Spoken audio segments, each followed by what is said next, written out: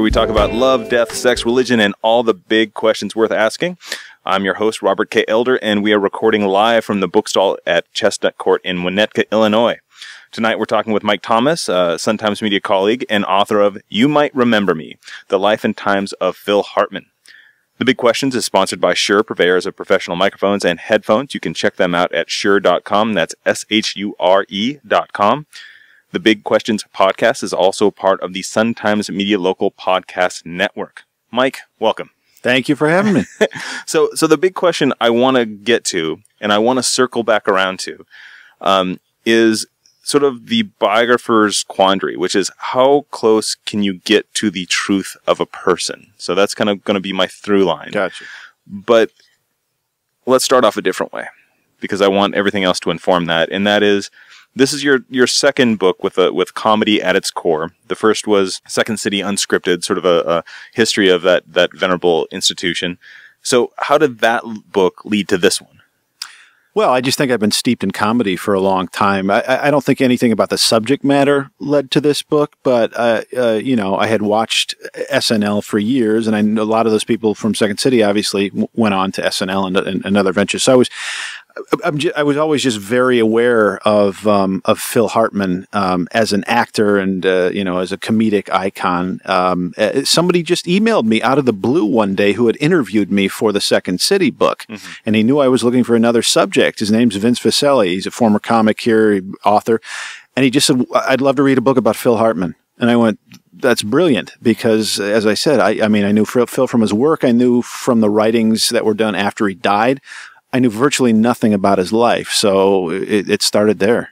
Well, and one of the things I got from the book was this great sort of insider's track on his life. There's a ton of stuff I did not know, including that you know, he was an album artist. He did the Crosby, Stills and Nash logo, all of the America records, basically, Poco, and sort of being a graphic artist was his way in, but also, you know, his public persona, you know, sort of the professional blowhard. He played all those authority figures. It was kind of the opposite of who he was. He was this sort of like poetry-loving, dope-smoking, at least in his early life, sort of a hippie guy. Is that fair? Well, Phil loved dope throughout his entire life. Yeah. I mean, you know, Phil was a hippie. He was a rock roadie back in the 60s. He loved pot. He loved to surf.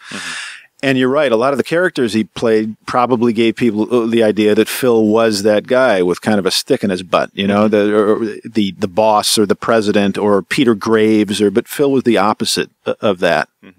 Well, and talk to me in general. Again, you've talked to a lot of comedians, not only for the Second City book, but for this book. And comics in particular, I think moreover than any other sort of performer, their public and private personas can be very different and sometimes polar opposites. How do you explain that? How do I explain why they're so sort of ebullient in public and maybe withdrawn in private, you mean? Or? Yeah, not only that, but I think more than any other kind of performer. Like, you know, I was thinking about this for Stephen Colbert. Like, you know, I saw some backstage footage of him and Jon Stewart and Conan O'Brien sort of, you know, talking through a bit. He was the quietest, most reserved guy. Sure, a lot of them tend to be very introspective. I mean, when they're thinking of material, I don't know if I have a solid answer for that, but I just think in a lot of cases too, it's the crowd, whether it's TV crowd or live crowd, that brings them alive. And there's something in them that doesn't quite come out unless there's that feedback that they can feed off of. So I think that's part of it. But what are the real world consequences of that? What, you know, that... Well, the real world consequences is I guess it can ruin relationships. You know, if you're like Phil, for instance, could be emotionally withdrawn. Right. You know, he was just great on stage and he had all this energy, but when he was off, especially in dealing with his relationships, he was not emotionally available to the women in his life. I mean, they would start out intensely, passionately, the relationships, and inevitably they'd peter out. And that happened with all three of his wives. Well, and I think that's one of the things, you know, unfortunately that people remember is this unfortunate end. And you begin the book with that. Can you tell that story just a little bit?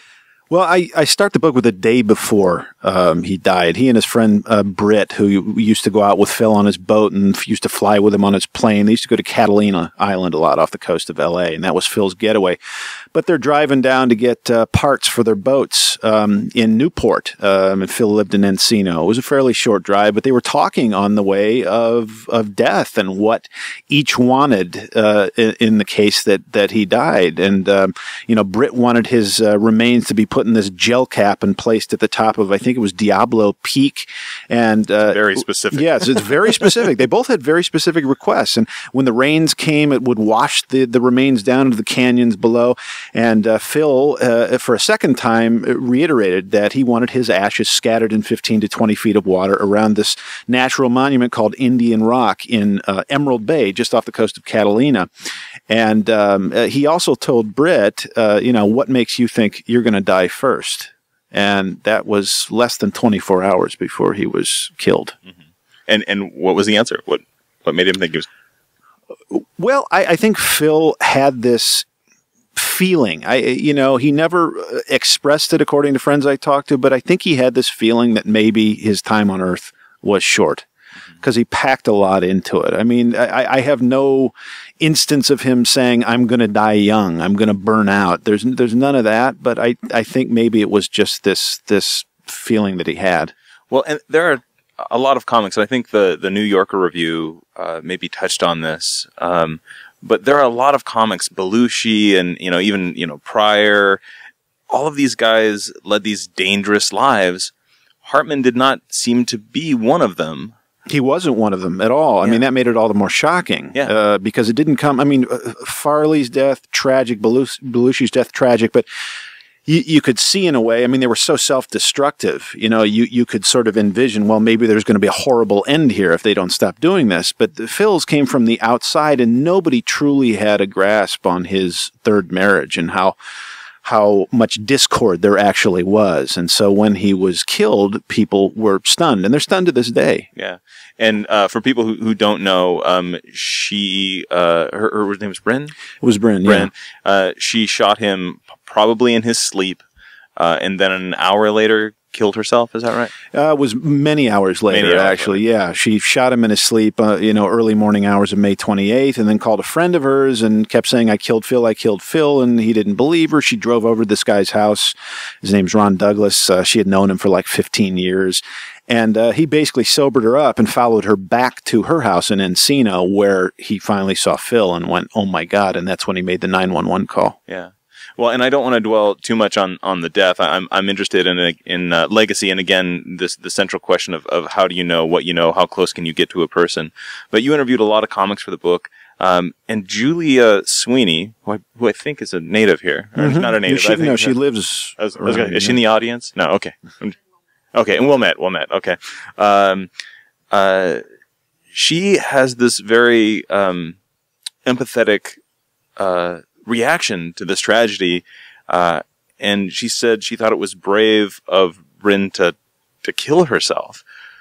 Please explain that to me. I can't explain it. That was her feeling. She didn't mince words. She was, she declared that that's the way she felt about Bryn's actions, and that's hopped off the page for a lot of people who've interviewed me for this, because it's the opposite of what everybody else thinks. There are a lot of people think it was a cowardly way out, but she did. She felt I think she used the word empathy for Bryn the night Phil died. Although she does say that it was a horrible action, completely her fault. Yeah. But part of her felt that, and she said it. And I was really appreciative of that. I love it when people express their true feelings, and she was one of the best interviews I had in the book. Mm-hmm. And again, you interviewed a ton of folks for this, Lorne Michaels, sort of a lot of that cast, a lot of friends. What were you surprised by as you talked to them? What were sort of the breadcrumbs that you followed after those interviews? I think I was probably most surprised at how deep Phil was. I mean, he played a lot of arrogant, smarmy characters, guys who didn't have much depth to them, but he loved philosophy, he loved religion, he loved just sort of chilling out and thinking about the universe, and he had done this since he was a teenager. That was one thing that surprised me, is the sort of depth of his emotional life. Although he wasn't an emotional guy. Yeah. I mean, he didn't have that connection with a lot of the people around him. Well, and who did you want that was unlikely to talk or did not want to talk? I would have liked to have talked to Dana Carvey, but I never got a response as to why he didn't talk for this. I have a feeling it's because he's very close to Phil's now adult children, who decided not to participate, which was fine because they were only 6 and 9 when Phil died, and I didn't press the issue. I did approach them, but I think that's probably the reason he didn't participate. But other than that, I got just about everybody I wanted. There were just a few holdouts. So again, you didn't know him, you didn't meet him, but I want to come back to the central question about getting to the truth of a person as a biographer. Tell me about that. I mean, how do you feel? How close did you get? And what were the challenges in bringing him back to life on the page? Well, I didn't really know how close I got until I started getting feedback from his brothers and his ex-wives and his friends, people who really knew him throughout his entire life and in different stages of his life, who told me, you brought him back on the page. I mean, a biographer is never sure. You can put all the facts together and express them as eloquently as you can, but you never truly know. And I was really heartened by the fact that these people thought it was, and there's a lot of dark stuff in here too. Yeah. So it's, and it's not all flattering, but these emails and calls I got told me I was on the mark, and I was really glad to hear that. Mm-hmm. Well, and it, again, there's this tragic end that I think illuminates some of the book. Speaking selfishly, is whenever I come across that kind of reporting, I always project onto it. So I'm going to ask you, as you were reading this about he and his best friend, coming back and talking about their own demise and what they'd like done, did it make you think about what you would like done? And if somebody's writing a book about you, how you would hope they would handle it? I haven't thought much about it. I mean, I think now's your chance. Yeah, now's my chance. We can stop. You can think about it, and I'll edit it. I like the ashes thing. I've never thought about where I want to be sprinkled, though. That's something I have to contemplate. If I don't know if I want to be sitting on somebody's mantle forever. Yeah. So I have to think of a place. Thank you. You got the wheels like turning. Beyonce's mantle. Yes. Yes. Yeah. Yes. Okay. I'd sit on Beyonce's mantle. Okay. I mean, that would be fun. There's not a lot of sitting involved, but I'm just saying. But the thing, again, that would have been so easy with Belushi or Farley is a lesson. Are there any lessons, or is this a tragedy without lessons, or what do you think? It's listening to his brother John talk. I came across this tape of a memorial service they did at the Paramount Theater on the Paramount lot right after Phil died, actually a couple of months after he died. And his brother John, who never shies away from the darker aspects of this tragedy, told people when he was speaking, what does it all mean? It means nothing. This was just something that happened one day in the West. And I went, wow, that's just stark. I mean, that was his thought on that. Now, I don't know that it does mean anything. If it's symbolic of anything, is that what you're... Not even if it's symbolic, if they're just any lessons. Again, he was married 3 times. This was his longest marriage. He did have trouble with relationships. Again, I just had a hard time in reading the book, and I was wondering if you had any insight or somebody told you something that's like, okay, this is what we can learn from this, other than this is awful. Stay emotionally connected. Yeah. That's the takeaway I got. But, I mean, other people might have other interpretations. So I'm sorry I can't answer. No. Solidly. No. Well, it also made me think about his legacy. He got famous later in life. I think he was 38. Is that right? He was 38 when he was on SNL. Yeah. Yeah. And so he was older than some of his peers. And one of the things your book did was illuminate his history. I had no idea that he helped develop the Pee Wee Herman character, and he was actually a co-writer for Pee Wee's Big Adventure, and that's how he got into the show. When Paul Rubens hosted the show as Pee Wee, he was sort of brought along as a writer, so that was his entree. He sort of is all over pop culture. Yeah. Like, he was sort of... It's amazing that he wasn't sort of more well-known for all of the things he did, and not just The Simpsons and not just NewsRadio, but he was everywhere. What do you think, I don't know, enabled him to be that sort of comedic zealot. I mean, he really was in a lot of pots. Yeah, he did a lot of cartoon. Phil loved to work. He loved to make money. So he was all over the place. He took whatever came his way pretty much. Excuse me. Yeah, I don't know. I never thought of him as a zealot. I guess he did do a lot of different sort of shows and cartoons. And I mean, he started with Pee-wee at the Groundlings, so that's how they knew each other on Melrose Avenue. And that all sort of snowballed. It grew into a big stage play, and then it grew into the movie, and then it grew into the TV show. And, you know, part of Phil's thing, part of the reason I think he wasn't a bigger star when he died is because he was typically content to play smaller roles. I mean, that got on his nerves toward the end of SNL that he wasn't a bigger breakout character, and he was hoping to be a leading man in the movies. But he was always, as they called him at SNL, the glue, and that worked to his advantage because he was in so many things. And it also worked to his disadvantage because he was never really that standout guy. He wasn't the Will Ferrell. He wasn't the Adam Sandler. Well, yeah, and he even said it himself that, you know, he didn't want to be, you know, the next Belushi. He wanted to be Dan Aykroyd. Yeah, you know, the utility guy. Yeah. So I'll just circle back to that question, and that is, so what is his legacy? Again, because he's all over The Simpsons, he's all over TV. You know, his Sinatra is definitive in some ways. What's his legacy? His legacy, I mean, you know, Phil was utterly committed to whatever he did. Jan Hooks told me even the smallest parts, he played them for blood. You know, I think there's he had so much talent. And I think that combined with the hard work and the confidence he had from knowing that he could always go back to designing album covers or, you know, being an artist, that informed his work too, because he could put himself out there on stage thinking to himself, well, you know, my world's not going to cave in if I crash and burn here. So, you know, that's a bad way to sum up his legacy. But I've honestly not thought too much about that, about like one specific sentence to sum it up. Well, I mean, he is definitely sort of, you know, in the comedic evolutionary chain, you know, he is the predecessor to Stephen Colbert. And, you know, those sort of like, pompous, blowhard, straight-faced. They're sort of he was his own straight man in some ways. It was really strange. Yeah, no, he was. He was the intelligent moron, I guess. You know, I mean, a lot of his characters had that. Troy McClure was not very intelligent, I guess, but Bill McNeil was intelligent on NewsRadio, but he was also a lunatic. Yeah. And Phil loved to play those roles. He loved to play assholes because he wasn't an asshole. He loved to play greasy guys because that was sort of antithetical to who he was. And so, yeah, I guess he did start that sort of character that Colbert has run with.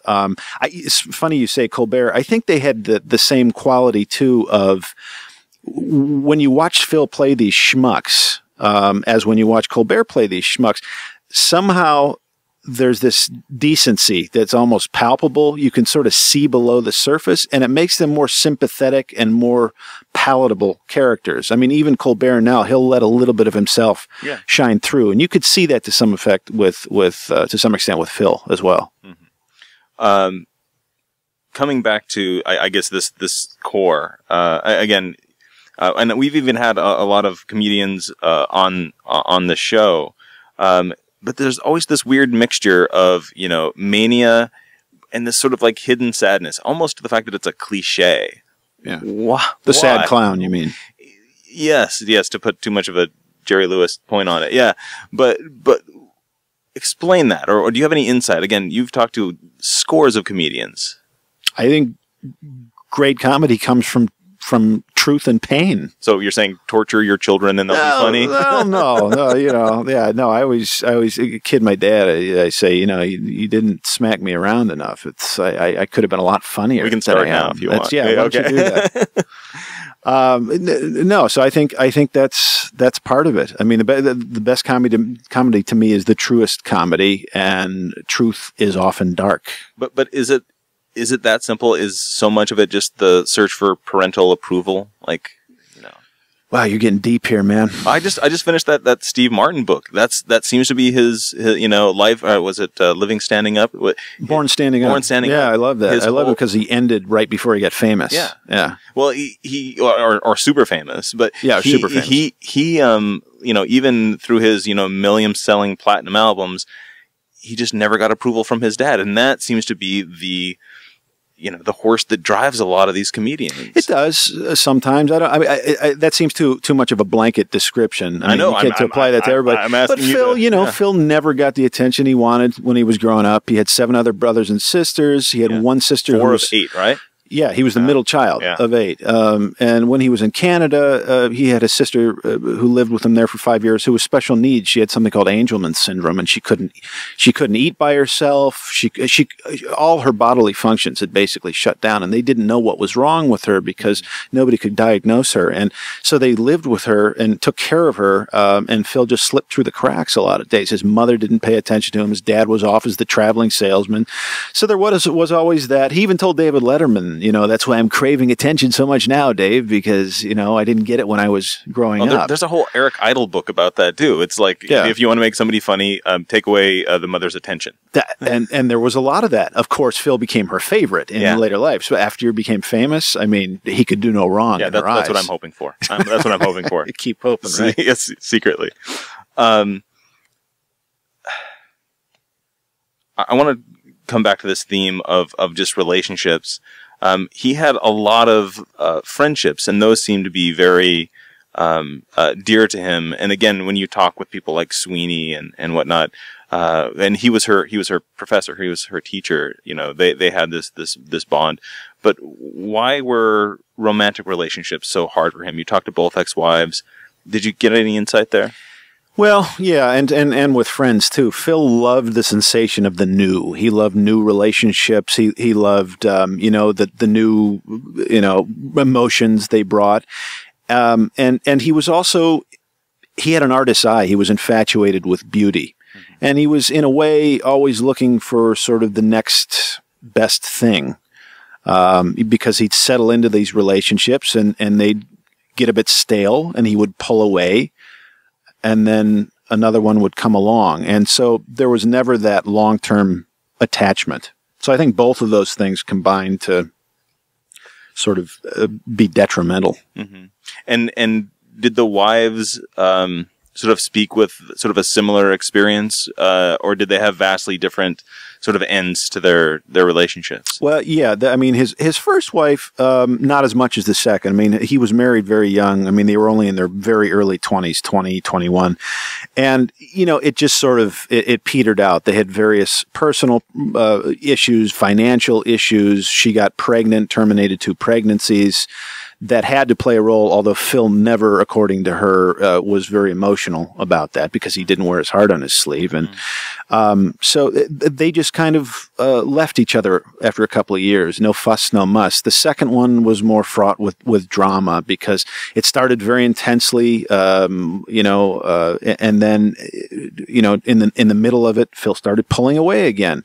And, told her she never really loved him and was not supportive of her aspirations. And she couldn't really understand it at the time. They became friends later in life and talked through some of these issues. And she became his shoulder to cry on, really, when he had problems with his third wife, similar problems with his third wife. Because even with his second one, Lisa, he would avoid conflict. He hated conflict. I don't know if it was his upbringing or the Canadian in him or the whatever it was. He wanted people to really like him, and he didn't want to discourage them or make them unhappy. And so he wouldn't engage, and he would go into the bedroom and go to sleep or pretend to go to sleep. And he did that with Bryn too. And in the end, she shot him. Yeah. Before that got really, really dark, I was going to ask you about the Canadian thing. We have in Chicago, we have this tie to the Second City stuff in Canada, and that seems to be the sort of pipeline that a lot of comics come in. So, what is that Canadian thing? And I think you partly said it. It's this sort of like willingness or need to be liked. And it's a need, but I'm going to say it's a need. How about addiction? How about addiction? I have approval. I have never met a Canadian that I don't like, that isn't like cool, that isn't, it's just, I don't know what it is. I had a border guard. Let me tell you about it later. You had a border guard? Oh my God. I don't know. I just, I dig them. I don't know if it's a different outlook or, I can't really say specifically what it might have been. I mean, is there something like in the maple syrup? Like, what is it that makes them such, and again, this is a very broad brush, but you just look at all the folks that came from SCTV. And I've talked to lots of them too. Yeah. And I love them. I mean, Andrea Martin is great. I love Marty Short. I mean, they're just good peoples. I know. I was going to say, is there something about the cold that sort of like cures them, or I have no idea. I guess. Okay, that is the third book. The third book. That's the third book, right? Yeah. What's wrong or what's right with Canada?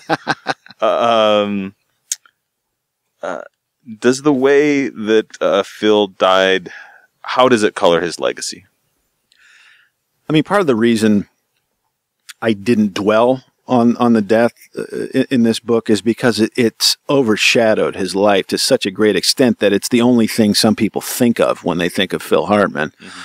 So I wanted to really, I mean, there's a lot about it toward the end, but most of the book is about his life. It's about everything that happened before, leading up to this. And, I just, I hope people, it's funny, I've said this before, but at the end of Brian's song, and if you remember the Jack Warden voiceover, I'm crying where right he says, now. when people think of Brian Piccolo, it's not how he died they'll think of, but how he lived, how he did live.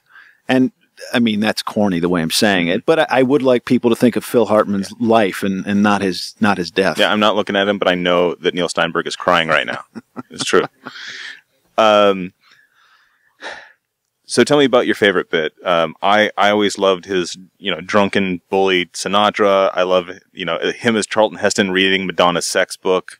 Tell me about a favorite bit and why. I love the Sinatra one. I mean, of course, the Clinton at McDonald's. I mean, that's classic, with the McNuggets and intercepted by warlords and him explaining policy. And I think that was his crowning achievement at SNL. Mm-hmm. But Frank, a close second. Mm-hmm. And again, just why? Like, is it the way he played those characters, or was it a cultural zeitgeist, or what was it that made that stick in your head and made that memorable for you? To me, it was because Phil didn't make them caricaturish. I mean, he really inhabited these guys that he played, and he didn't overdo them. I mean, some people could overdo them to great effect, like Dana Carvey. His stuff was more caricaturish. Phil would study the mannerisms, the hand motions. He knew where it was in his throat for Clinton and for Sinatra. And he just sort of became them. It was, again, this utter commitment thing that he displayed at the Groundlings when he was playing characters on stage there. He went into this zone and he was these guys. And then he would snap out of it. And he actually talked about this. It was like he was in a dream state. Mm-hmm. One of the things that surfaced recently, I think it's on YouTube, and it's linked to some writing about your book, is his SNL audition tape. And that is amazing because they ask you to do impressions, but he chose to do impressions as a German impersonator. Yeah. Doing John Wayne, like so off the cuff. And, during those tapes, nobody laughs. But in here, you can hear people laugh. Yeah. No, you can. I mean, he got rare laughs. There's a myth that Lorne Michaels never laughs. I mean, people have told me he breaks up if you're really funny. But you can hear laughs in Phil's audition.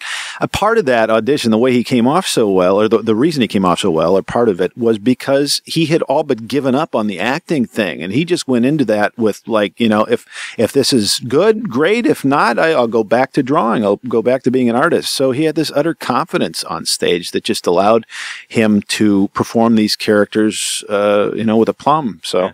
Well, and he wasn't without support. One of the other sort of great stories is that, Michaels came in to see him and, this company of people, and he chose John Lovitz. And Lovitz was like, you chose the wrong guy. Well, that's another thing that was sort of skewed over the years. I mean, Lorne told me that Phil could have come in '85 if he wanted to, because he chose Lovitz the year he was rebuilding his cast. Lorne had been gone for 5 years. The place was in shambles, and so he was bringing in fresh blood. And he saw Lovitz at the Groundlings, and some other people thought, too, why are you bringing John before Phil? And John thought the same thing. Phil was going through a divorce at that time from his second wife, so he wanted to be there for that. A lot of turmoil, and he also didn't want to leave his kind of cushy California life. He was doing voiceovers, he was drawing.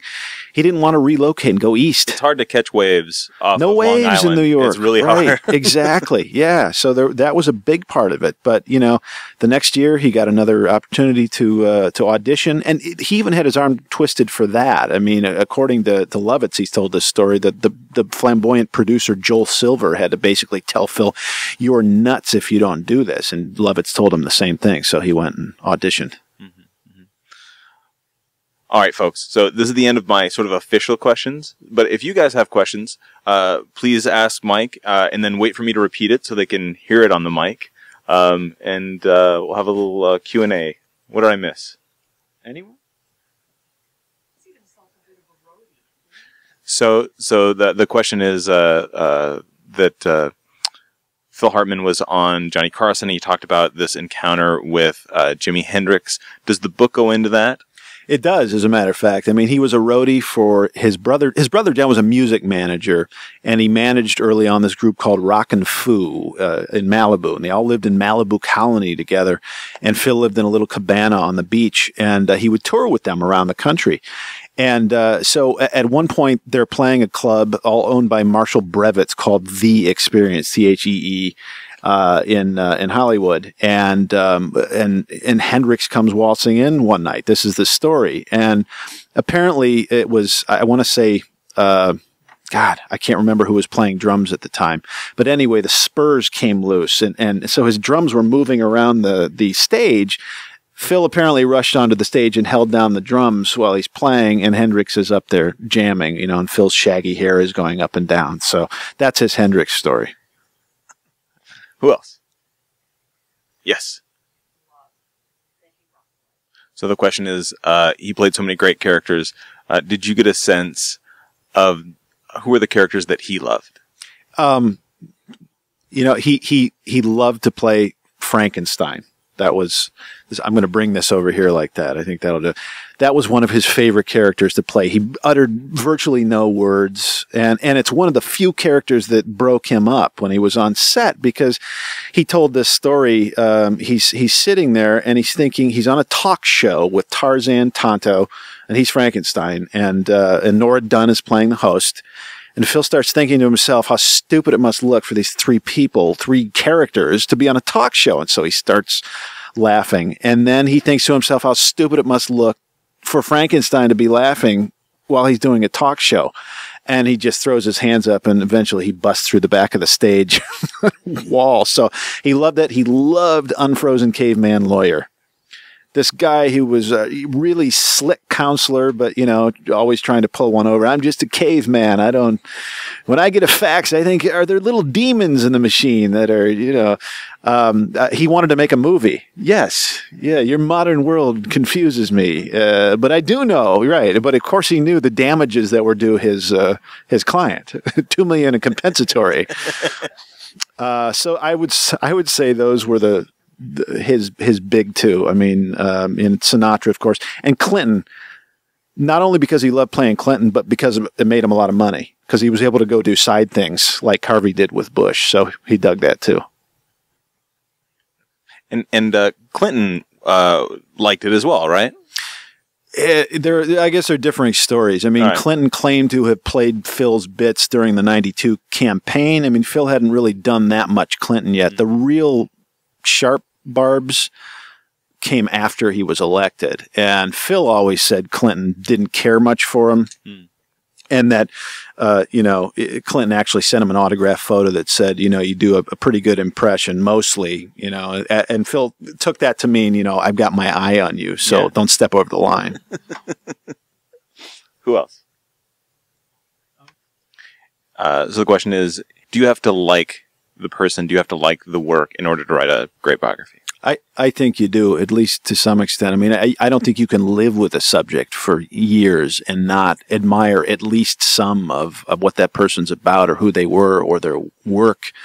So, you know, I think, too, you can't go over the line because you obviously have to maintain that journalistic distance so you can give a balanced account. But yeah, had I not admired Phil and his work, this would have been a slog. And there was no day that I went into my office and said, oh, God, I have to do this again. So I think that's necessary for your sanity as much as anything else. I've always found, especially in interviewing biographers, there are two kinds of biographers, and those who would want to meet their subject if it were possible, and the other who would never want to meet their subject. So which camp are you? Oh, I definitely would have loved to meet Phil. Yeah. I mean, he seemed like a great guy, you know, and just he tried real hard even after fame to be a regular guy. I mean, you know, he didn't move he could have moved to a more secluded house. And it's fact, Victoria Jackson visited his house in the 90s. And Phil's house, if you go there, it's like 1,000 feet off of busy Ventura Boulevard. And it's very low slung. And there's like one gate. And, you know, and she was surprised. She said, oh my gosh, homeless people could get in and rob him. And so, you know, Phil said, we're just regular people, you know. Thank you so much for being here. You have been listening to the Big Questions podcast, part of the Sun Times Media Local Podcast Network. Our music is by Hernan Sanchez. Everybody, thank you for joining us.